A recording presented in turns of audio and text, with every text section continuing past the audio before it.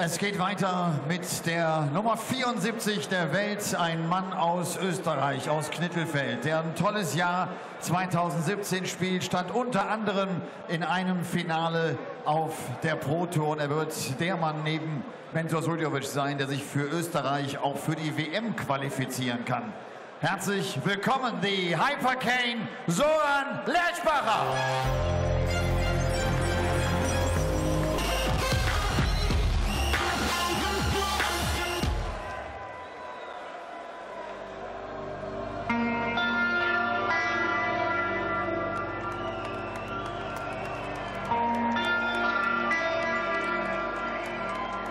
Ladies and Gentlemen, ein besonderer Moment hier in der Lokhalle von Göttingen. Jetzt wartet die Nummer 1 der Welt, der aktuelle Premier League Champion, der aktuelle Weltmeister. Herzlich willkommen hier in Göttingen, MVG, Mighty Mike, Michael van Gerwen.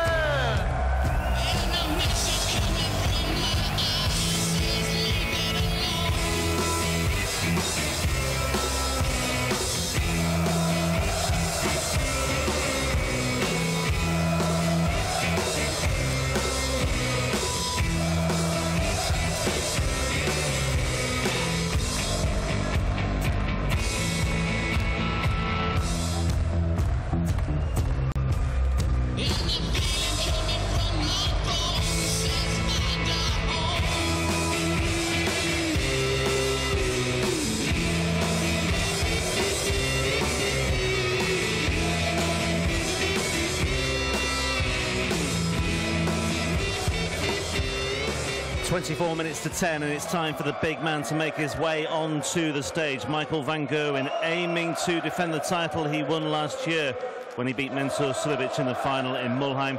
The world #1 is back on the European Tour stage, and he comes into this tournament with 19 European Tour titles under his belt. He's also aiming for his 6th European Tour title of the year, to emulate the 6 he won in 2016, and should he win it, he would ensure he holds the #1 ranking on the European Order of Merit going into the European Championship itself. But Michael van Gerwen arrived here in Göttingen on the back of an opening night defeat at the World Grand Prix.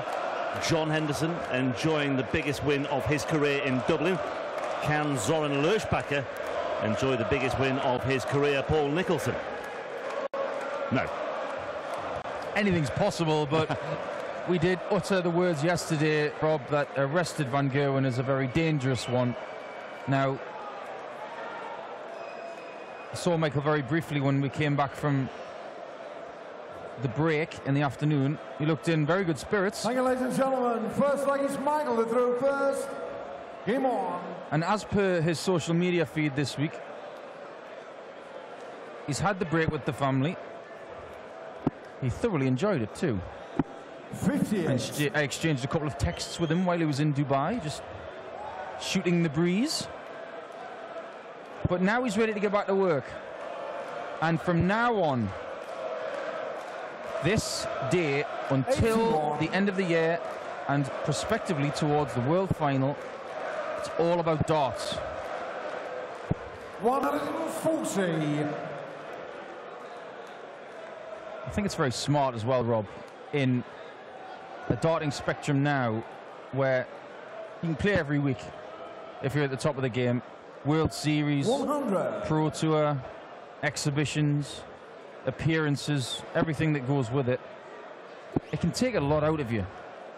Now, 58. we've already mentioned that a lot of players are tired this week because they've been to Barnsley, they've been to Dublin just before that. Michael van Gerwen is about as fresh as anybody here. So, for that reason, I put him as favourite to win this title. Yeah, I think it's probably done him the world of good. He missed the International Darts Open in Riesa as well, but prior to that, he'd won 4 out of 5 European Tour events. There was just that 3rd round exit at the European Darts Open. But since we last saw him on the European Tour stage, you know, he's had that defeat by Vincent van der Voort in the Players' Championship 19. There was another defeat by Suljovic as well as that defeat by John Henderson in the first round of the World Grand Prix. He actually won 7 legs to Henderson's 6 in that match when you toss it all up. But, of course, given the format of the World Grand Prix, the sets format, he went out, so it wasn't enough. And it's another big title that he's let go of, as well as the World Match Play, which he relinquished to Phil Taylor in July. Yeah, he's only got 3 World Grand Prix. But he is still the holder of plenty of other silverware. And he's also the holder of the first leg here as well. Welcome back to the Pro Tour, Michael. Zoran Lerchbacher put him under proper pressure there. Setting up the double. The world number 1 was up to it with a very good 3-dart combo.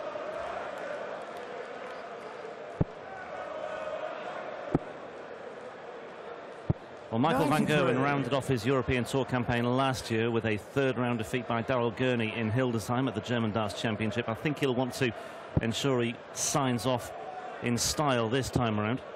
That defeat by Gurney, by the way, you know, it sparks, as we thought it might do, van Gerwen into life. He went on a run of 34 matches unbeaten after that, encompassing his success at the European Championship, the World Series of Darts Finals, the Grand Slam, the Players' Championship Finals, the World Championship, the Masters, the opening night of the Premier League as well, and his opening win over Mick Todd in the first UK Open qualifier. The run was ended, match number 35, by whom? 140. Raymond van Barneveld? Nope, it was Richie Edhouse. Ah, of course it was. The carpet fitter from Enfield, who won his PDC Tour card at Q School in January. That was in the first UK Open qualifier. I must have been thinking about his streak on TV, which was ended by RVB. Forgot about that Richie Edhouse game. Yeah, in the first UK Open qualifier, he beat Mick Todd in the first round, and then he lost to Richie Edhouse. 34 matches unbeaten after that defeat by Gurney. And that's what happens with van Gerwen.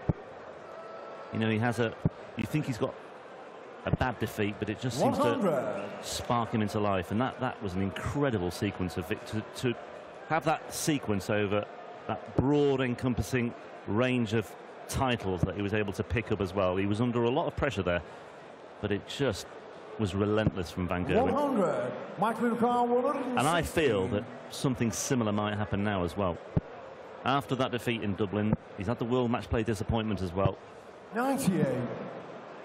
A win here could just spark him into another brutal sequence of tournament successes. Lerchbacher needs 14 and the ball to get on level terms. Oh, that's very good, you know. He's here to play. And the man who has a very horrifying caricature on the back of his shirt 100. took care of that 84 in professional style. Very, very good indeed. Very nice indeed. Eye-catching stuff from Zoran Lerchbacher, who, let's not forget, is here by right. He's here by virtue of a 6-3 win over Ricky Evans yesterday, and some good stats to back it up as well. Almost 50% on his doubles, and he averaged over 100 as well against rapid Ricky Evans. 100. Interesting that the crowd are singing "There's Only One Phil Taylor" one. The world number 1 Michael van Gerwen is on the stage. I don't think we've heard the last of that rivalry. 41. And I, for one, would love them to go at it at the Worlds at some point. Just to put everything in my own vernacular, to put it to bed. Because Michael will not be playing Phil Taylor on the Pro Tour next year. So they've only got a couple of months to sort this out. Yeah, well, we talked about Richie Edhouse being the first man to beat van Gerwen this year. Phil Taylor has beaten him 3 times this year, and all of them fairly significant encounters as well. One in the Premier League in the group stages of that one. One, of course, at the World Match Play quarter-final, and the other in the Champions League group stage as well. 10-9, that one that killed off van Gerwen's hopes.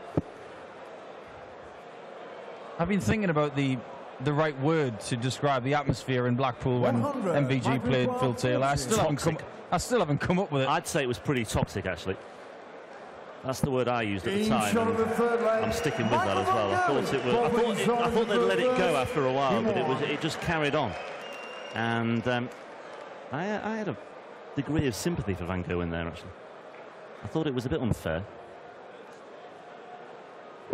100. I know that when Michael plays in the Netherlands, well, of course, yeah, that he gets support, and that was echoed by his victory in the Dutch Darts Masters in Maastricht just over a month ago.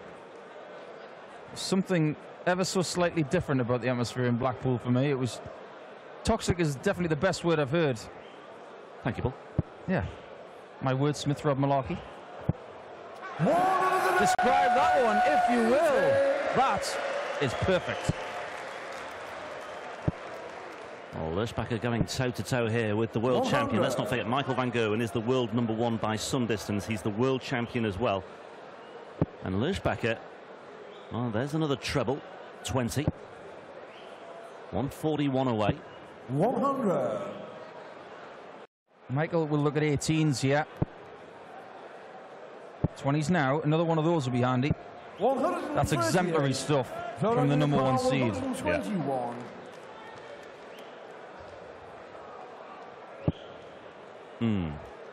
Problem. 43. And now he just has to hope that Van Gerwen does not find the route to this 164. He's having another think about it. 2 treble 19s would have left the bull.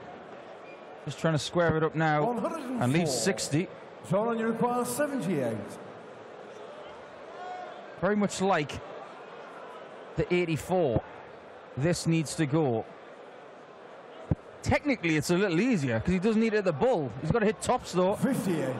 Michael requires 60. And they're the opportunities that you have to take when you're up against Michael van Gerwen, who now has 2 darts at tops. He's only got 1 in hand now, though, and he's trying to find a way through here. Game shot on the 4th leg. But it was, despite the congestion, it was a route safely negotiated and safely navigated by Michael van Gerwen, who establishes a 2-leg lead here. 140. And the difficult assignment for Lerchbacher has just got that little bit harder. I'd like people at home, if they have the opportunity, to look back at that double top that he hit in the last leg, because the first shot you think is a perfect guide, and why move? However, the perfect camera angle given to us by our crew here showed face on, straight onto the board. Why did Michael van Gerwen move to the right? Well, the reason for that is if he hits that dart that's above the double top, from the side, ever so slightly, he's got a lot more to aim at. And he throws it very hard, does Michael van Gerwen. It creates a bigger wall to hit, to sneak it underneath. It's a tactic that has been used by Kyle Anderson and Simon Whitlock more than anybody else. And I just feel that maybe Michael van Gerwen is starting to clue up on this kind of thing, and it's worked really well there. 93. Michael Ducal, 140. When you see players practicing as well, actually, I'll just come back to that in a moment. We'll just see if Van Gerwen can take this out. He won't. But you often just see players just throwing dart after dart after dart, right? I just wonder, do any players actually just set up specific blocks and specific angles to try and exploit? I know it's difficult to do, but do any do that? I do. Yeah. Yeah, just when you've made slight changes to your game and you're trying to figure things out. I do that at home. I don't know if other guys do. Planting the first 2 darts and then saying, right, let's see if we can find a way through here. 26. Yeah, I think it's a nice challenge for when you're practicing. Just give yourself little decathlons on the dartboard. It's time consuming, but it's worth doing. 140. I'm sure that Michael van Gerwen's done pretty much everything on a dartboard that he wants to do, but yeah, I'm pretty sure, and he's doing plenty here as well. Double 10 this time for Van Gerwen. And yeah, just looking comfortable here. Had the opportunity there to just engage momentarily with 1 or 2 people in the front row of the crowd. 41. I've noticed as well that obviously Zoran is one of the advocates for the flexible point, and he's been using those for a good couple of years now. But compared to the likes of John Michael, Rennie Idams, Martin Schindler, as you can see there, I don't think, because of the angle of entry for Zoran's darts, I don't think his quiver or shiver as much as the other guys. I do question 42. the use of the flexible point for Martin Schindler. I'm not 100% sold on it, but as far as Zoran is concerned, with his angle of entry, I think it works perfectly. 60.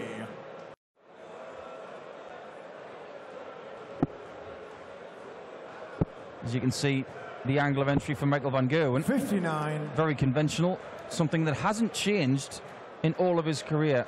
And in a time where people change points, they change barrels and 60. stem rings and all sorts of little gizmos, Michael van Gerwen has been using the same setup for what seems like an absolute eternity.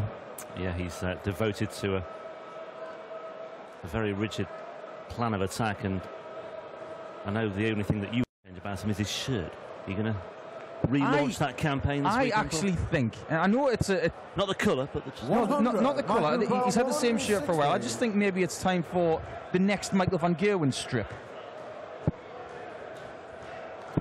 41. Well, he doesn't like that, and just gives Lerchbacher something to work with here. Another one of those would leave double 10. 60 away. 100. Michael Lepar, 119. Tricky finish this. Got to go 19s first. Or you can do 19 bull. Go on. Oh, my God! Michael van Gerwen. Just when you think you've seen it all, he goes and does that. And that will hurt Zoran. But my word, did we enjoy it. Well, earlier today, 58. Vincent van der Voort pulled off a 120 check out with 20 bull. And Michael van Gerwen has done something similar. But I think that was more impressive because there was less to work with there, I think, ever so slightly. Not wanting to take anything away from Vincent van der Voort. But that was terrific stuff. And Michael van Gerwen, OK, 84. he's not really set the world alight in this match by and large, but my word, that was absolutely spectacular. A terrific moment by the greatest player on the planet. Bull 19, bull 5-1. And Michael van Gerwen is cruising. He's purring his way through to the third round here in Göttingen. Yeah, words can't express how good that was. 80. You don't see those shots very often. You really don't.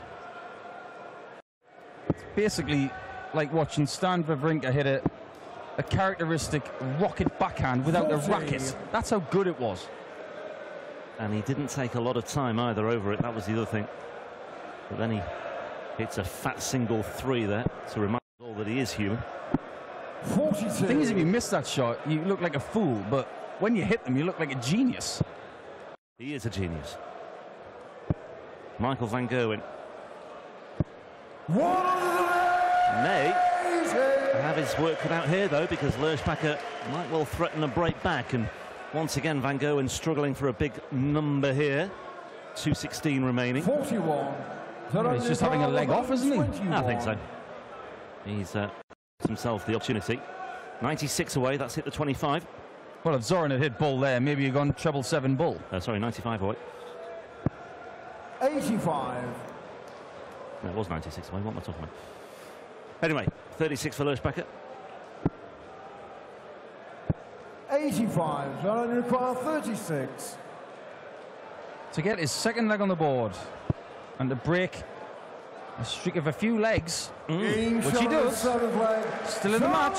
You just never know sometimes. There have been matches in the past where Michael has been cruising and he's lost them 6-5, so Zoran's just got to keep the faith here and just keep plodding on.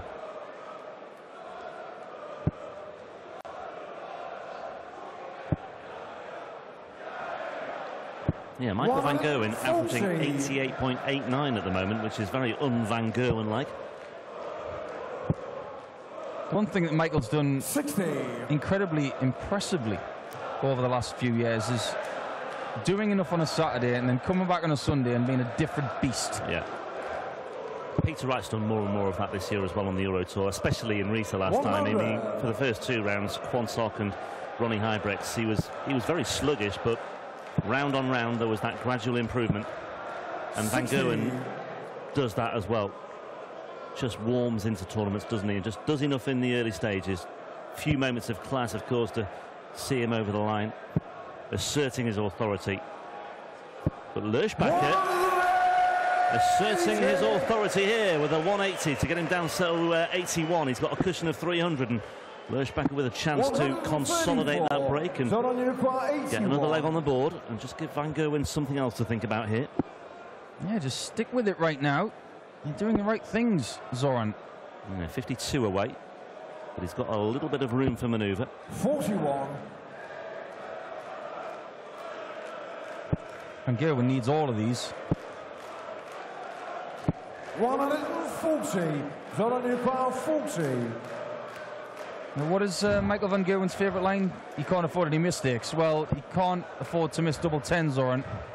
Well, the thing is, if he does, Van Gerwen's looking at that 19 bull route again, isn't he? 20. Michael 107. This could be it. Let's see. Well, he's gone for the bull straight away, so he's left himself 57. There's the 17, and there is the top snow. 87.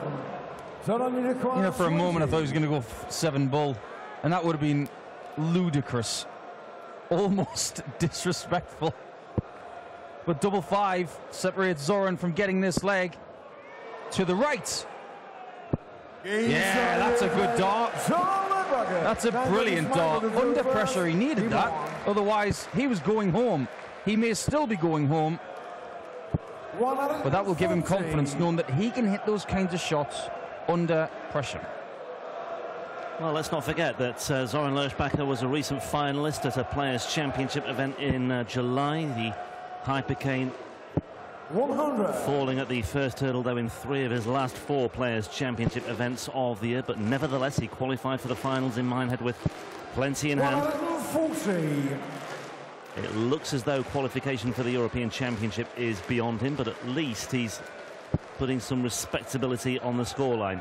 Who knows, if he wins the next 3 legs, he will be there, but that is a very, very tall order. 83. It seems to me like Michael Van Gerwen has had enough of Zoran now, and he wants to get rid of this match. He's had his moment, and now Van Gerwen is going to put him in his place. 41 away. And Lerchbacher is out at sea on 3-1-8 here. 140. Michael 41. 9 for double 16 to see this game off. Double 8. Ooh. 25. And Zoran will be back. Oh. What a shame he's not on a finish. He's thinking. Well, surely Van Gerwen will take it out next time. It's 58. Michael it's not been vintage Michael Van Gerwen by any stretch of the imagination, but double 4 now for the match. And he acknowledges that he wasn't at his best today, but Michael Van Gerwen being Michael Van Gerwen, that was more than enough. 92 or so the average in that one. A 6-3 win over Zoran Lerchbacher to set up a meeting with Stephen Bunting tomorrow. 6 from 15 on his doubles, only 40%, but clearly the moment of the match, that 1-1-9 checkout for a 5-1 lead. Bull, 19 bull. That's exactly what Michael Van Gerwen can do. We'll get Van Gerwen's take on all of that in just a moment or two as we bid farewell to Zoran Lerchbacher. On the way next, our penultimate match of the night between Jan Dekker and Mervyn King. Of course, it wasn't the best game, but it's about win the game, and that's exactly what I did. I had a nice, really 119 finish there with bullseye 19 double bull, and the last leg was okay, but I didn't play my best. But it's a long weekend still to go, and I did my job, and I was win this game, and now I need to make sure I'm getting ready for tomorrow, and I feel fine. I had a lovely holiday with my family, and I need to make sure I'm ready tomorrow. How was Dubai? Lovely, like usual, nice. Being sunbathing constantly, so it was good. You traveled with your darts or without your darts? That's actually a way. After big defeats, you go with your family to holiday, right? Yeah, of course. I like to travel around the world, especially with my family. And of course, I didn't take my darts. I didn't even throw a dart. Sometimes, for me, it's a really busy period all the time. And when you have the chance to go away, I lost early in the Grand Prix, so yeah, I took my suitcases straight away on the plane and go to Dubai. And I had a fantastic time. And I'm ready for this tournament. I'm ready for it. Great to have you here. Thank you very much. Michael Van Gerwen. Freut sich hier zu sein. Hat einiges vor hier in Göttingen. Auch das kennen wir von ihm.